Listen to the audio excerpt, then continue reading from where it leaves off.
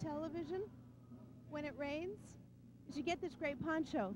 But the problem is they don't make room for the headset. So I'm going to have curly hair, and I apologize for that. But let's see. Let's see what this guy's doing. So what do you think about the rain?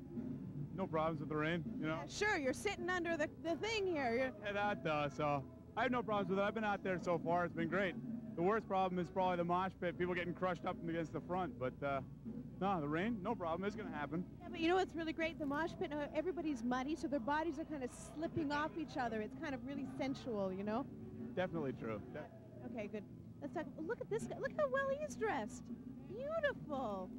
See, some people have, here's Craig. This is his raincoat. He puts a little branch over his head. That's good. Did you notice that? That's good. I'm really getting wet. You know what happened last night? Well, there were some fantastic bands, one of which was James. And they were just fantastic. In fact, better live than on disc.